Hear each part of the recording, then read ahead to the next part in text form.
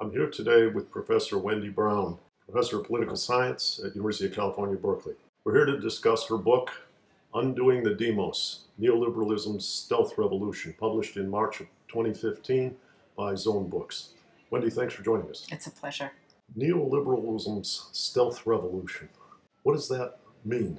What I wanted to do in this book was take us a little past the usual understandings of neoliberalism. And I'll say just a word about that. Conventionally, we understand it as a reaction to Keynesianism, a reaction to the welfare state, a promulgation of free markets, an insistence that markets left alone and ungoverned by states, not intervened in by governments, and produced everywhere and for everything would just make the best possible world for all. And certainly there is that dimension to neoliberalism. So that you're saying that in that schema, anything the state does is inefficient or detracts from the potential well-being of society. Most neoliberals will acknowledge that the state should be in charge of defense, provide basic security, secure rights. Okay. Now, the content of those things is another question. Most neoliberals will argue that even there's room for markets, that the state ought to do those things by producing markets in them, but still needs to be in charge of them. But close that bracket for the moment. For the most part, neoliberalism is understood as something that is about letting markets have their way and keeping the state out of the picture, except for defense, for securing rights, and for providing national security. But I wanted to take the problem of neoliberalism a little further and explore something that it's done to political life, to social life, and to the human being. And that's where the stealth revolution comes in. What many neoliberals, especially those writing and thinking and arguing on behalf of neoliberalism in the 40s, the 50s, the 60s, argued for wasn't just free markets, but the expansion of markets understood as competition to every feature of life, including democracy, including human social life, including education, social services, and so forth. So the idea wasn't just let free markets have their way, but produce everything in the image of a market. And that's where the stealth revolution comes in, because that's where the transformation of the human being and the transformation of democracy itself begins to unfold. And I think those are the things we probably want to talk about together. So the title, Undoing the Demos, yes, is what the stealth revolution right. is. So above all, what I'm concerned with in this book is the way that turning democracy itself into a marketplace, converting the terms of democracy, the basic understanding of democracy, into a marketplace, literally undoes democracy. And what I mean there is that if democracy is understood in its most basic way as rule of the people, rule of the demos, that's the ancient Greek idea, demos kratia, the people rule. Once you take democracy and make it into a marketplace, you get rid of some pretty fundamental principles of democracy. And these include making equality a first principle, sharing political power equally, and having the people themselves decide what to value and decide what a particular polity ought to do, ruling themselves. And the reason you get rid of those when you convert democracy into a marketplace is that marketplaces aren't supposed to have people ruling. They're just supposed to have everyone pursuing their own interest. And they aren't supposed to have equality. They're supposed to have the naturalness of inequality that comes with competition. So some of the most basic features of democracy get undone by marketizing it. And that's what this book is concerned with. Now, in reading this book, the other dimension, which I think is very sophisticated and important that you bring out, is that you are not just romanticizing democracy as an alternative to this system. You deal with the tensions of how expertise and representation and the structure of governance affects the well-being of people. And the notion that we might call pure representative democracy as an ideal has certain attractions, like you said, of sharing of power, making sure everyone's heard. But there are tensions within that, and there are people like the ordo liberals who would like to have a hierarchy of more expert people choosing what to do for the well-being of society. Right. But that has its vulnerabilities as well. Yes. Democracy is always an unrealized dream. And it's not as if we once upon a time had it and then neoliberalism undid it. There's always been, in modern societies, a tension between capitalism and democracy, between the inequalities that capitalist societies generate and the ideal of including all, sharing power among all, having an egalitarian political order. But the ideal was sustained by understanding democracy and capitalism as something other than identical. Understanding democracy as something that societies had to try to aspire to and carve out a space for, and markets as something that were appropriately confined to an economic sphere.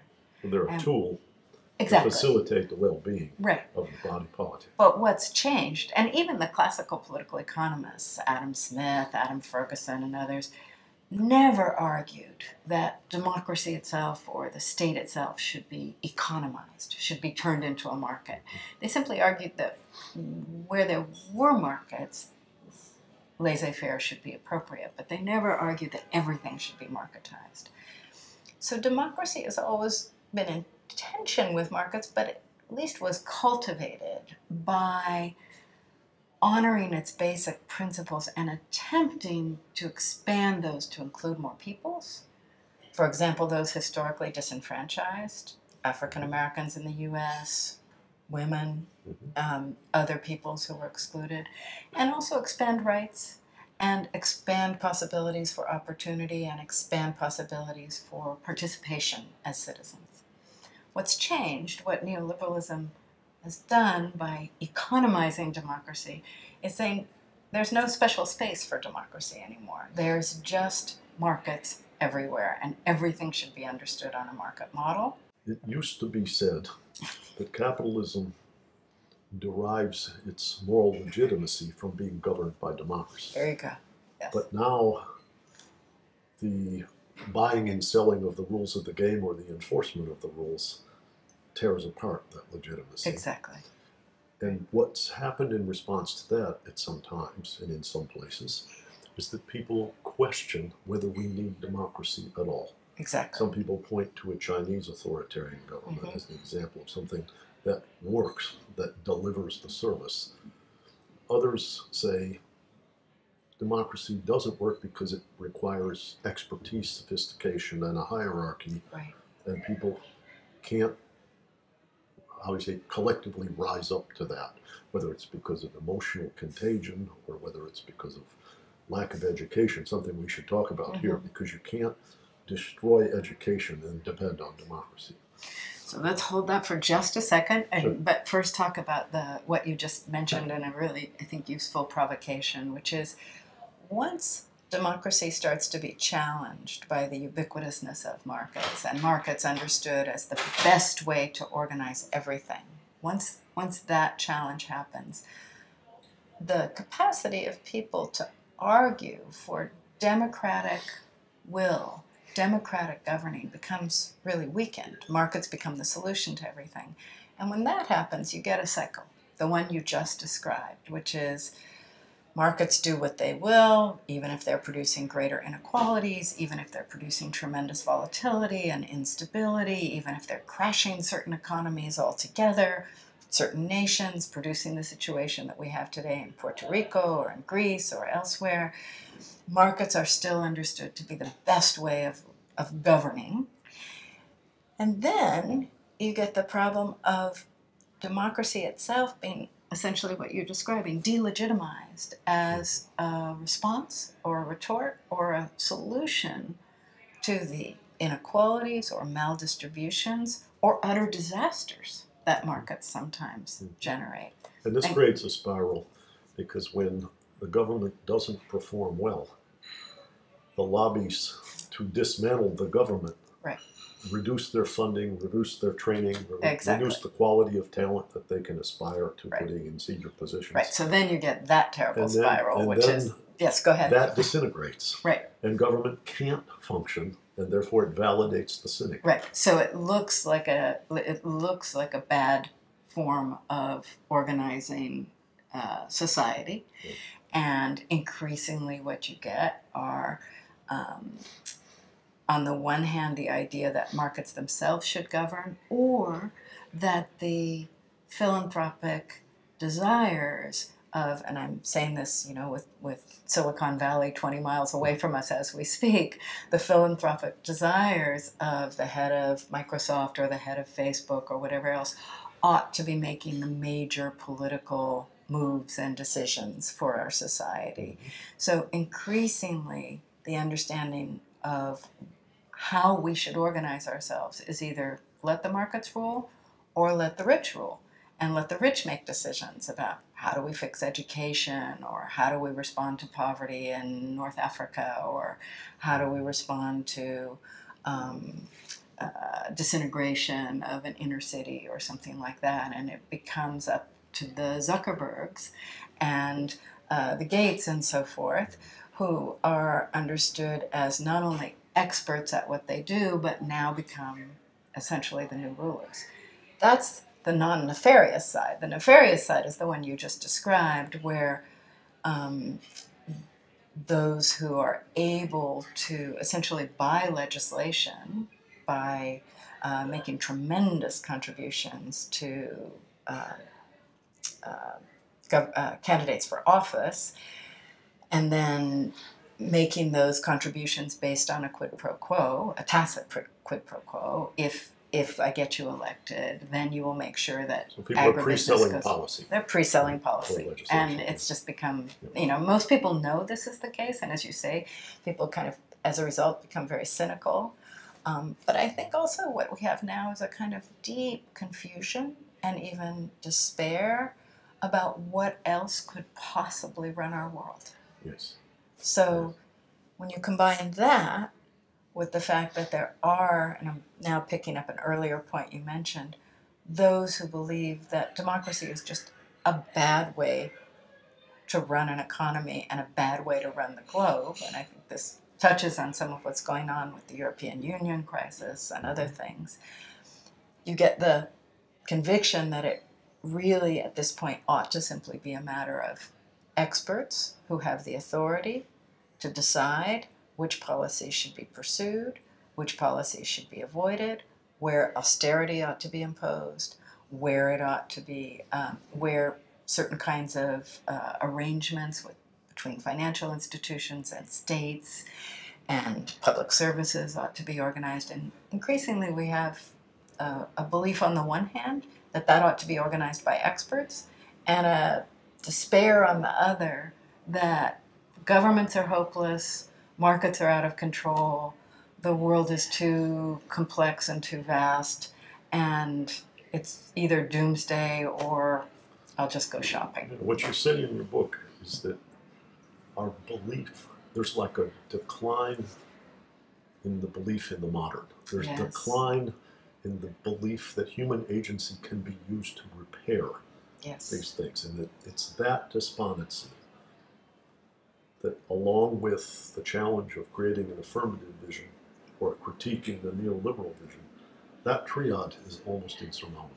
It's so important, Rob, that you mention that, because I think that in many ways the idea that we are in an age of extraordinary technological innovation and that technology holds the solution to everything has almost produced a kind of cover or a layer of denial that sits atop what is a very deep despair about being able to come together as a people, as a demos, and decide how we should live, what our problems are, how they should be fixed. And I think that despair ranges across everything from what do we do about global financial institutions to what do we do about global warming. That sense that modernity brought us the idea that human beings, rather than nature, rather than gods, and rather than tradition, human beings could be in charge of their own lives, their own future, and could exercise freedom in coming together with others and deciding individually how to live.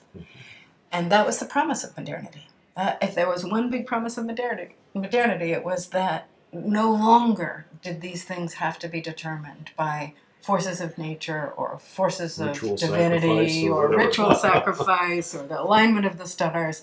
That reason, deliberation, and democratic organization was the way that modern human beings would take control of their lives and exercise their freedom to be creatures of mind and of will who could do that. And I think at this point in history, we're actually seeing that hope, that promise, that belief turn inside out and turn into a kind of deep but often unavowed conviction that everything's out of control. And filling the void of out of control yes, is faith in markets. there you go. Yes. How deserved is that? Well, I'm afraid you and I probably agree that faith in markets is not founded. That markets certainly can do certain things, but faith in markets to determine our future and to right themselves and to govern us is inappropriate. I also think there are some quotidian things you can say about markets, things like, what Thomas Piketty underscored that I think many economists knew, but he just made it really bold with his 800-page tome by saying, look, the thing about markets when they're really left to themselves is they do one very simple thing. They generate capital accumulation at a much greater rate than they generate growth. And when that happens, what you get is increasing concentration of wealth at the top, increasing impoverishment across society, and a fairly stagnant economy.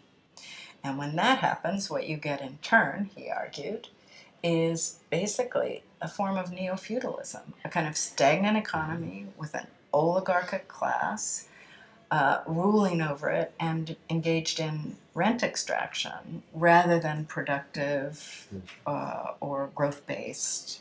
It's another subject, the question of growth, or growth-based economic development. And Piketty's working, as you know, very much inside the bounds of economics, but called out free markets as not doing what economics basically says it's supposed to do, which is generate the most productive, successful, growing economy that it possibly could. He said, no, it actually does the opposite. Right. Left alone, this is the danger. And the promise of mobility and transition, it's as if the drawbridge gets pulled up by the oligarchy.